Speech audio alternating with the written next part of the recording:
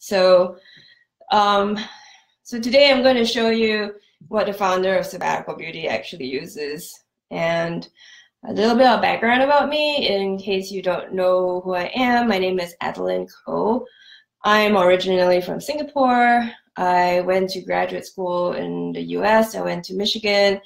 I got my PhD in comparative literature, and then I got a job and I got tenure, and then I decided I really hated academia, and so I quit after I started Sabbatical Beauty because it became viable enough for me to run my own business with it. So I'm going to tell you a little bit about my skincare journey and what led me to found Sabbatical Beauty, and also the products I'm using and why I use them and how they move, how my routine has changed as time has gone on. So first of all, I'm 38 years old, and I was never a beauty product person my entire life. I really actually was very suspicious of beauty product companies. I always thought they were trying to scam me and take my money, and I was always just completely overwhelmed and just thought nothing would work. When I started my first year at my tenure track position, I was so stressed out. My face was so full of acne and nothing was curing it. So I went to see a dermatologist, and the dermatologist said to me that you are allergic to all moisturizers, so you should never use any moisturizer again. And so I was moving from tropical Singapore to Philadelphia, where there's actually winter and snow. And so for something like 4 years, I suffered with no moisturizer in the winter. My face just kept looking more and more haggard. My acne subsided, but was still there. Didn't really go away. So my skin basically sucked. My life kind of, my face kind of sucked for like a long time because nothing worked for me, and I was too cheap, and I didn't know enough to really want to like buy anything or invest money in anything. And plus the dermatologist already told me that no moisturizers for you, right? So that's what I didn't do anything. So what happened the year before I started Sabbatical was that I read about Korean beauty, and I read about how Korean beauty it has an extensive regimen, 10-step regimen, and how it was a lot more gentle than regular, I would say, Western beauty. And it was all about a concept of layering and being very gentle and pampering rather than like drying the F out your skin, which is what a lot of Western beauty products are about. So I decided to give it a try, and so I jumped in headfirst. And I bought all these Korean beauty products, and I got really addicted to them. I really liked them. My skin improved a lot, but it didn't improve like until the point where I wasn't bothered about my skin. I didn't need to think about it every day. So part of the Korean beauty group in the US, the fandoms in the US, is to do a lot of research on ingredients. So I started doing a lot of research on ingredients and the formulation of products. And then I realized that the only way for me to really know what was in my skincare was to make it myself. And that's just because a majority of products will tell you that, oh, it's got this active ingredient in it, like it's got honey in it, and honey is really good for your skin. And if you look at the back of the ingredient label, you see that honey will be like the 5th to last ingredient, meaning there's hardly any honey in it, and it doesn't really make any impact on your skin. So the only way to really control that, I figured, was to make it myself. And I was going on sabbatical. And when I went on sabbatical, I was like, okay, I'm supposed to be writing my book. Maybe I should try doing some DIY skincare on my own as a reward for, you know, completing certain sections of writing. And my friend Dorothy Kim was also really into Korean beauty and really just was like, you should do this so I don't need to make my own skincare. And that's kind of how Sabbatical Beauty started. It started with me making my own stuff, experimenting with my own stuff, people really liking it, Dorothy demanding that I make it for her, and my other friends demanding that I make it for them because they saw the changes in my skin just with my own products. And they said they wanted it, and then they told me they wanted me to make a shop, and then I made a shop, and then I got good coverage in Slate and other places, and it just kind of exploded from there. So that's the story of Sabbatical Beauty. So now let me tell you a little bit about my skin. So since I became an adult, my skin's pretty dry and sensitive. I have my dad's rosacea, and I flush and I get red easily, especially when I'm angry, which is when I was an academic, I was angry a lot.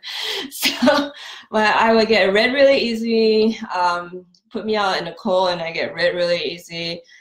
So I have rosacea, have really sensitive skin and very dry. So that's kind of my general skin type. And I would just used to, like, the majority of products I'll put on my skin, I'll have an allergic reaction to. It just would not like my skin would get red, it would get annoyed. So that was my skin type before I started Sabbatical Beauty. And after I started Sabbatical Beauty and experimented with the products, my skin just kind of, in like, I would say 5 months, 6 months, just kind of calmed down. And now I would say, I mean, I have dry skin, but I don't think I have really sensitive skin anymore. Everything, all the really good stuff that I put in the products just kind of works out. So it doesn't actually annoy my skin, and my skin is a lot more tolerant of things that it wouldn't have been before I started Sabbatical Beauty products. So I'm going to tell you a little bit about what I used to have, and what I used to use was everything. So when I started Sabbatical Beauty, when I was into Korean beauty, I wanted to try every single thing. But after a while, after doing Sabbatical Beauty and finding out what products work for me, I actually don't have a very huge collection of products. I actually have quite a streamlined amount of products, and don't think that's because I haven't tried everything. I mean, I make everything, right? So the first person that's tried on is me. So I know whether a product works for me or not, and I know whether I'm going to put it in my go-tos or not. So this is what's on my beauty shelfie right now, and I'm going to like turn it over just a little bit so you can see. And then I'm going to tell you about each thing that's in it. So first of all, I'm going to go from the start with cleansing. So my go-to product is, I think a lot of you guys' go-to product, vacuum cleaner cleansing oil.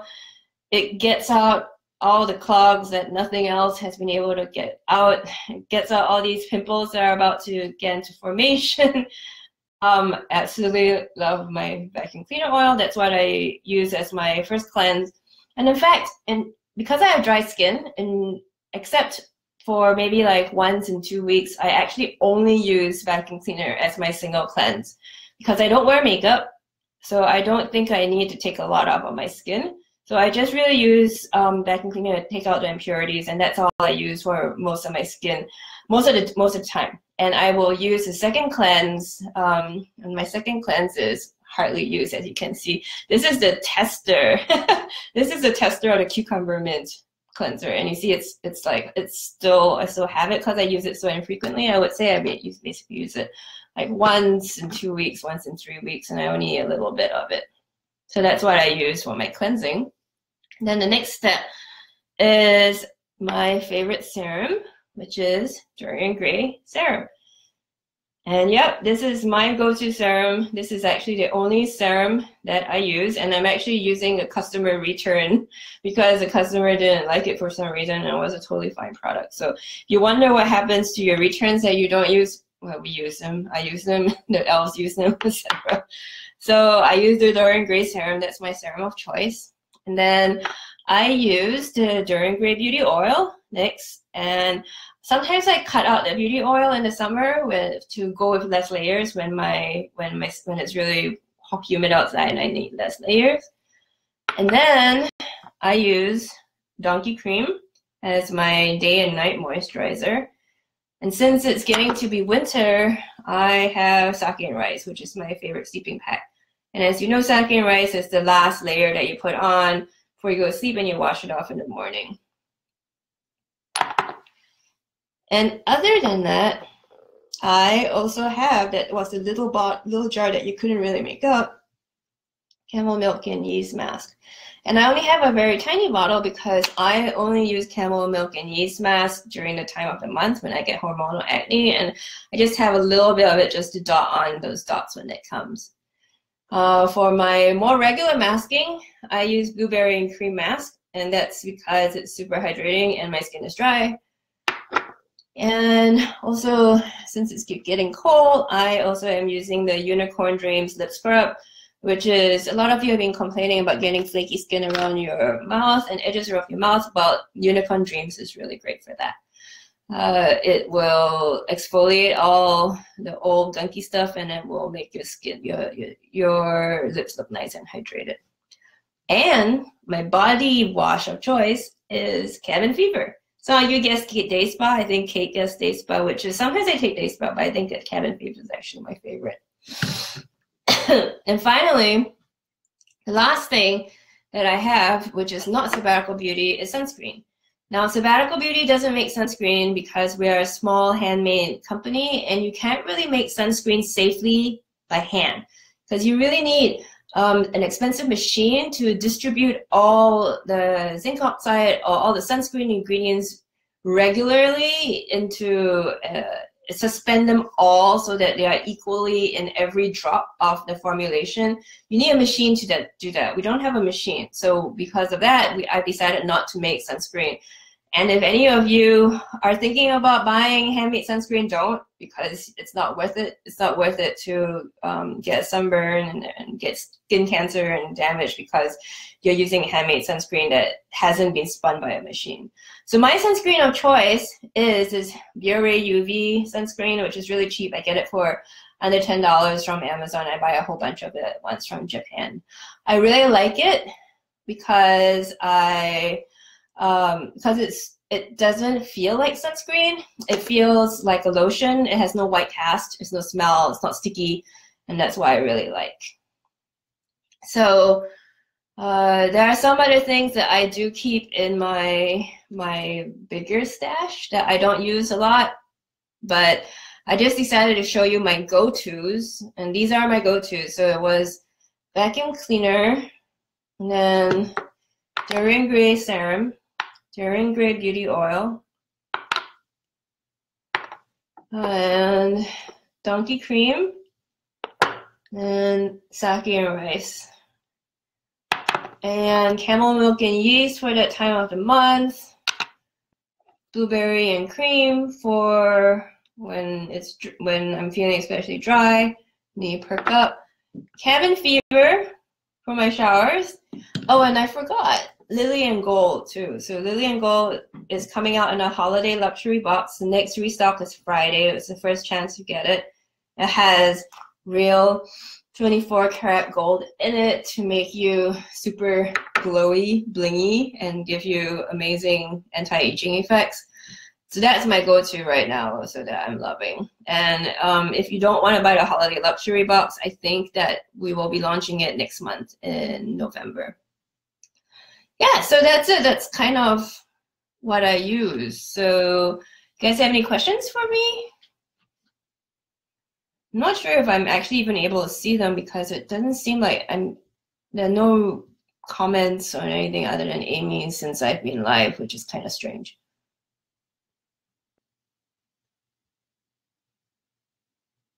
So I'm just going to wait a little bit, see if there's anything.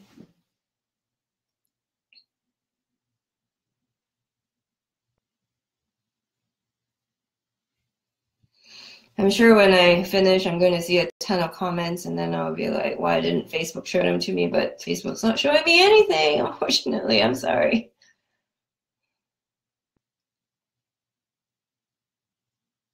Oh, Barbara, so you said you missed my discussion about vacuum cleaner. I use it every day. I use it twice a day.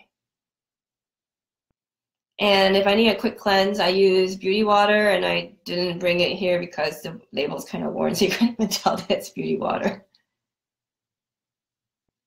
Sounds great, Barbara. Great. I'm glad that you could be here.